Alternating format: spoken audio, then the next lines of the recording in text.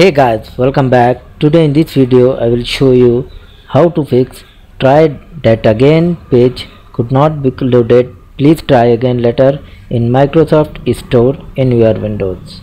So for this guys, first method, just you check your internet connection, and the second method, you restart your router.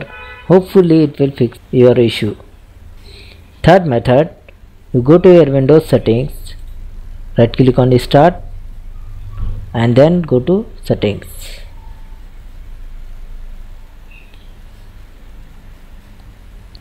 Now here go to apps,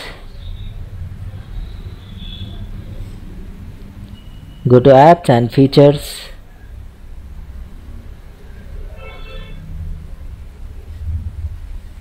So find here guys Microsoft Store. Type in the search box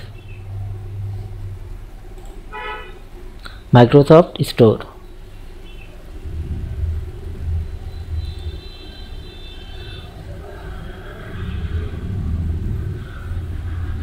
Click on three dots, select the advanced options,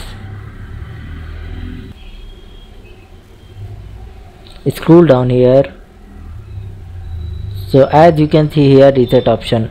First you try the repair option, click on it.